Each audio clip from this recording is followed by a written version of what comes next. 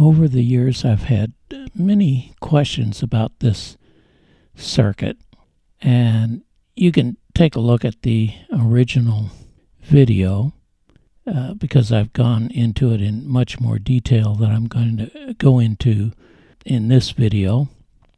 And in this video, I have decided to change the lamp to a LED, and that's what we have in this circuit here.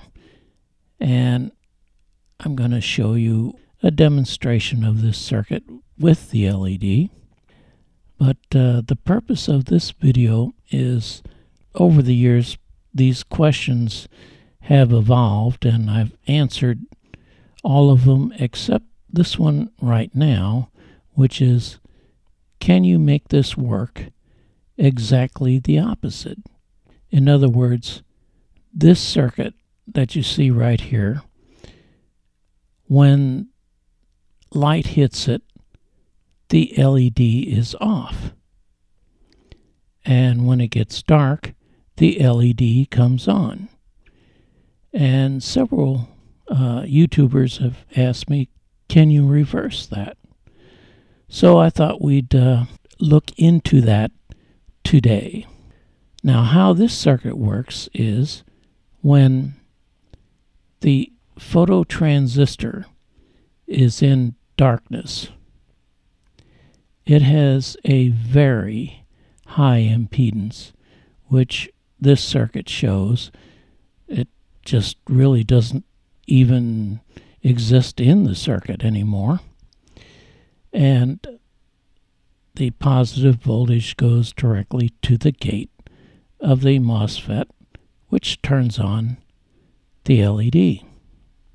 The other scenario of this circuit is when light hits it, it's pretty much a direct short, which turns off or shorts out the positive voltage that goes to the gate, which turns off the MOSFET.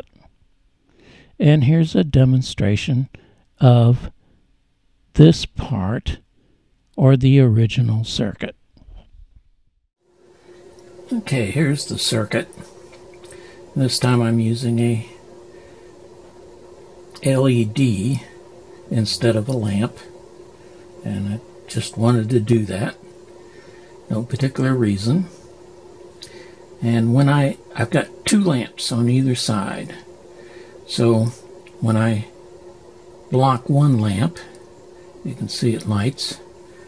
But now when I block the other lamp, it gets brighter.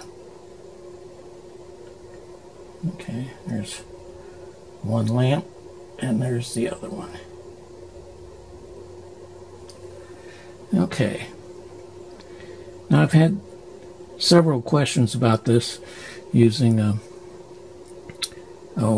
let's see, photocells and all different kinds of questions. And another one was, well, can you make this work the other way? In other words, it should be on now, and when I cover it up, it goes out. So I just had another question just a day or so ago.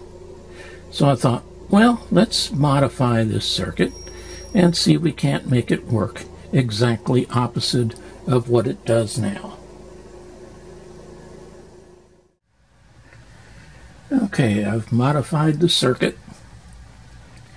We've got a 100K ohm resistor here and two 100K ohm resistors right here, which is 50.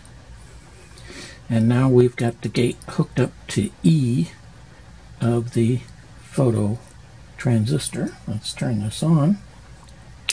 Turn on the power supply, and as you can see, it now comes on when we have light. Well,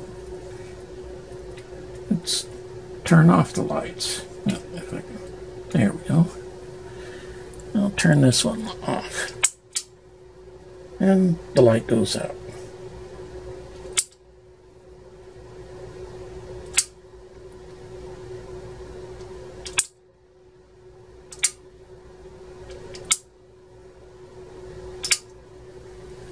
which is just the opposite of the other circuit. Turn on both lights. See if I can block it with my hand and arm here. There we go. So when it gets dark, it goes out. And when the sun comes up, it lights up. Just the opposite of the other circuit.